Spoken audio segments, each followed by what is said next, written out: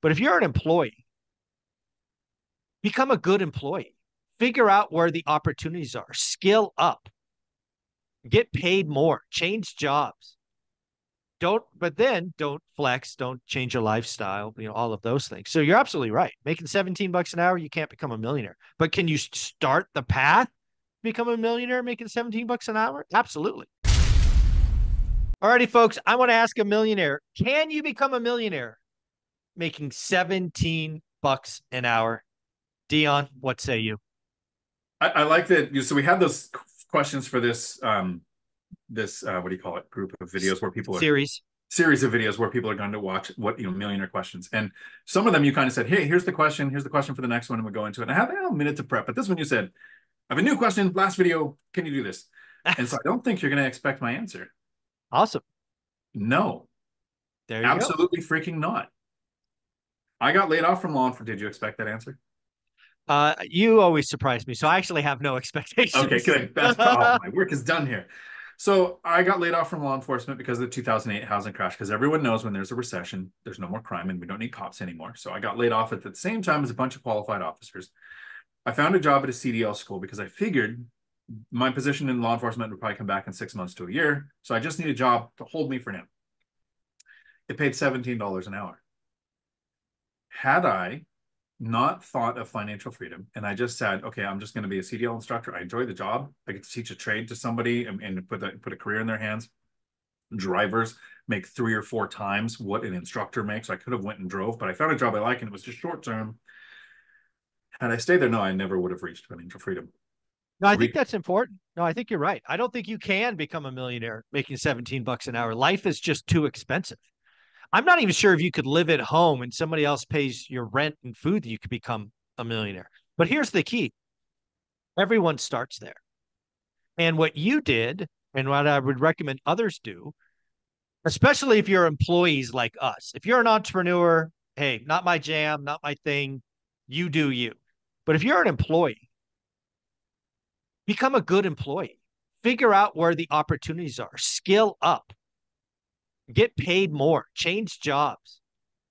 But then don't flex. Don't change your lifestyle. All of those things. So you're absolutely right. Making 17 bucks an hour, you can't become a millionaire. But can you start the path? Become a millionaire making 17 bucks an hour? Absolutely. Absolutely. I think most of us start making less than that, making nothing. We're students, or we go into college debt, with even worse than that, right? According to the Millionaire Next Door study and the Dave Ramsey Group study of over 10,000 millionaires, 88% of millionaires are self-made, right? 12% inherited their wealth. And then of the 88, there was like a 5% that inherited less than $1,500. Like myself, I inherited a 12-gauge shotgun and a 44 Magnum. That was my full inheritance. To reach financial freedom, starting at $17 an hour at the age of 40, as a single parent, finding out about a bunch of bad debt, it took learning a skill to become more attractive to the company, right? What endorsements can I add to become a better teacher? What ideas do I have that would grow the company that might get me demoted down to president of the company? What side hustle can I do? I played World of Warcraft, which is one of the things I can actually do with my kids to generate income. And then there was overtime. And then it was moving from my house to an apartment to rent out the house for 2 years, saving to move into the duplex, so to reduce my living expenses. So it wasn't just the $17 an hour. People focus on that a lot. It was, what else did I do to make money? What else did I do to reduce my expenses? And the most important thing to me, and kind of why I chose my role in our analogy of, you're in the stadium getting all the millionaires together saying, this is how you get on the field. And Matt and Mike are on the field. This is how you self-manage at a distance. This is how you self-manage your rehabs and burrs, like all the things they do. And I'm in the parking lot with the drunk tailgaters going, it's possible. Mm-hmm. Have you even looked into it, right? Here's the thing to me that mattered the most. What's your motivation for reaching financial freedom? If it's you just hate your job, that's not going to do it. People stay in jobs they hate for years, working for some pension or self-punishment or whatever they're doing. But for me, it was time freedom to do anything, not nothing. That number 19, I wanted more time with my kids. And most people don't realize this. And I don't think a lot of people will admit this. Your job is killing you. People worry about healthcare. How about caring about your health?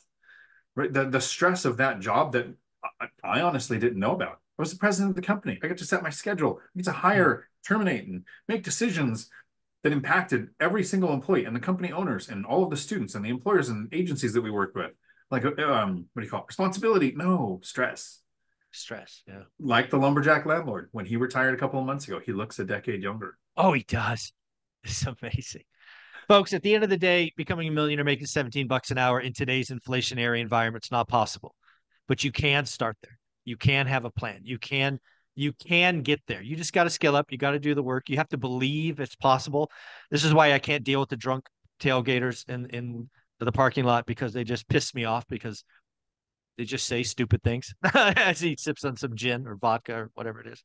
But at the end of the day, I'm so glad and so happy to be a part of this. I love that you're in the parking lot. You are the teacher and the master. So, Dion, where can people find you? They can find me in the tailgate section of the parking lot, teaching people that it's vodka, Zuber, in case I ever come to your house for a drink. Vodka, got it. I'll have it. I'll have it ready for you. And find me right here on YouTube, Dion Talk Financial Freedom. Thank you, buddy.